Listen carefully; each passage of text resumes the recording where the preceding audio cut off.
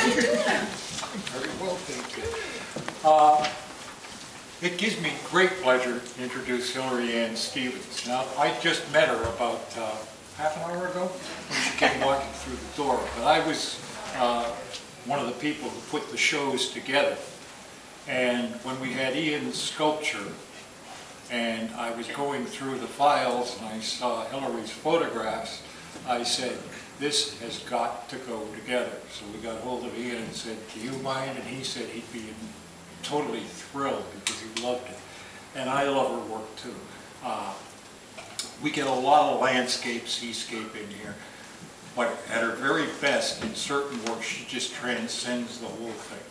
It just goes to the meaning of light and life and everything else. Take a look at that picture right over there, and it just transcends everything. And she's got emotion, she's got life, she's a fabulous photographer, and I'm so pleased you're here.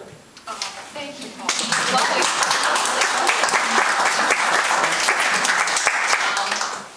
I don't know what to say.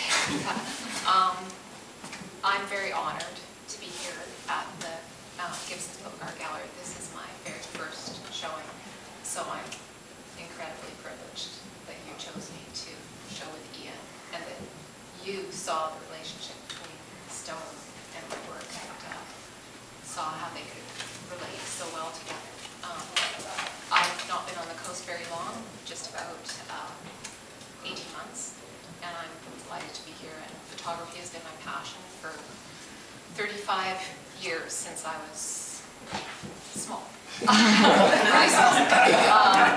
Just a baby. And I came across, I love light, I love the West Coast. This is all about my exploration of light and the West Coast. And I'm so thankful to have all of my friends and new faces here. Thank you so much. Great.